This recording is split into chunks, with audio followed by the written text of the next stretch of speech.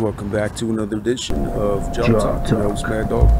Today I'm talking about Chipotle and the unfair practices. So today I was supposed to start a new position with Chipotle on 6th and Broadway, and a few days ago... Why am I talking about elbow contusions? Well, I had a accident and I fucked up my elbow.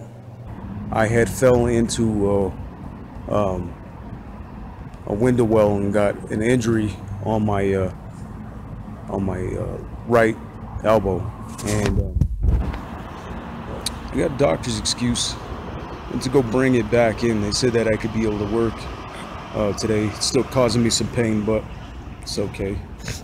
I call him my manager so I could try to figure out what's going on with a pay card that they supplied me with, and the dude tells me, after I show him or explain to him about my injury, and he says I can't have you work today, so you need to call me back when you're no longer needing pain medicine. Now, is that fair? I don't believe it is. Let me know what you think about that nonsense. Hit me up, djrabies@gmail.com, and I'll get back to you. All right, peace.